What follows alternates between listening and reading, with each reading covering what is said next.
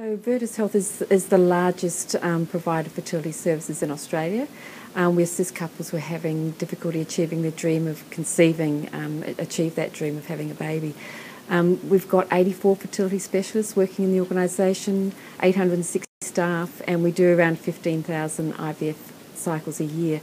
The business is very broad in that it provides a lot more services than just IVF services. So we do surrogacy, we do donor, we support single women and same-sex couples have their children as well. I've been in the business 10 years. I have a background in nursing, and I started with the business when it was quite small, when we had just 12 doctors, around 60 staff, and we were doing over around 2,000 cycles a year. And as I said previously, we've grown that quite significantly over the last 10 years.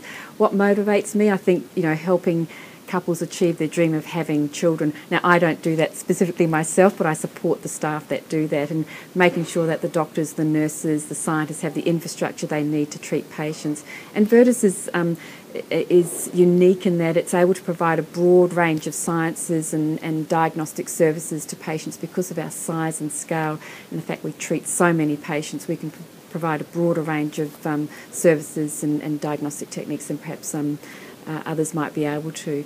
And look, fertility's been growing over the years. 1 in 6 couples will have an issue with their fertility. 1 child in every classroom is born as an IVF child, and the factors contributing to that are increasing maternal age. Women are having children much later in life. They focus on careers and financial security. Virtus is able to treat a wider range of patients now than perhaps it was 10 years ago, because we've been able to invest in increasing number of sciences and diagnostic techniques, as I mentioned previously. So I think what motivates me is just that wonderful joy of being able to help families, couples create the family they desire. Yeah, look, I guess what's been coming up over the last few weeks as a result of their half-yearly presentation is the variability in cycle volume. And this is something we in the business are used to. We see variability by state.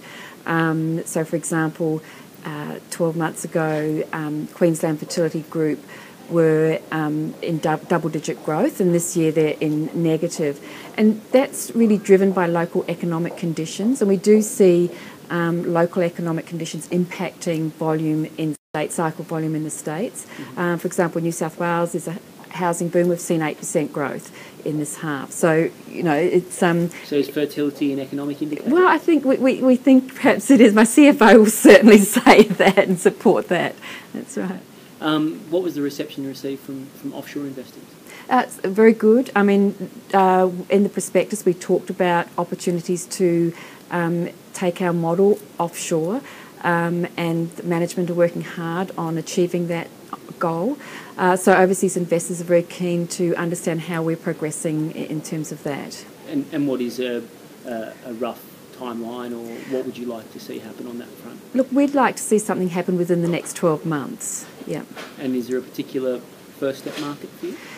We have, over the years, or the last couple of years particularly, as Virtus profile has grown, we've seen a lot of inbound inquiries from places like China and India, and the Asia Pacific.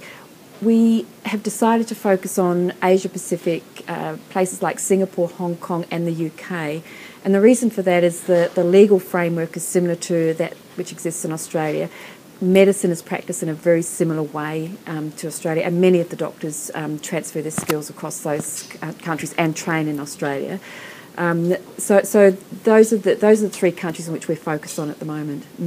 Look, I can't... I know there's been some media about it, and I haven't spoken directly to Primary, so I can't really comment on what their goals are, except to say the area that they're talking about is the low-cost model, which is the model we launched 2 years ago here in Australia. So we've had 2 years of experience in that area. I do have to say that we wouldn't be able to run our low-cost model without the significant infrastructure that exists in our full-service clinics. And those low-cost clinics are certainly supported in quite a big way from the mainstream. And it was interesting when we undertook research before we launched the low-cost model.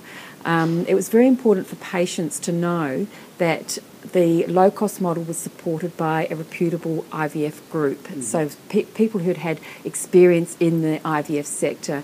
And as I said previously, Virtus Health has a very rich history and a lot of experience in the treatment of infertility patients. And we certainly can't treat everyone through the low-cost model. We have to support them in their journey, and sometimes they do move into our full-service care model. Okay. We operate in the eastern seaboard at the moment, and 80% of the cycles done in Australia are done on the eastern seaboard.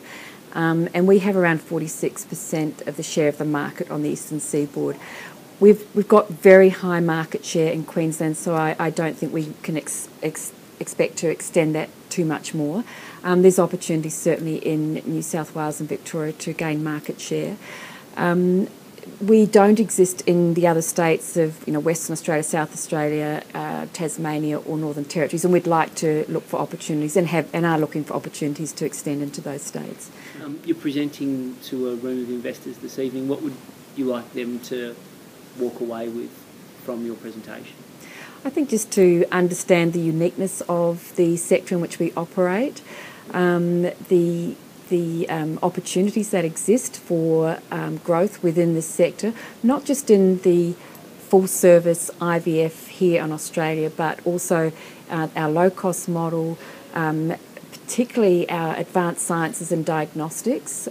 We have a vertically integrated business, so we don't just focus on IVF, we have advanced sciences, diagnostics and day surgeries. So there's opportunities for growth in both the advanced diagnostics and the day surgeries.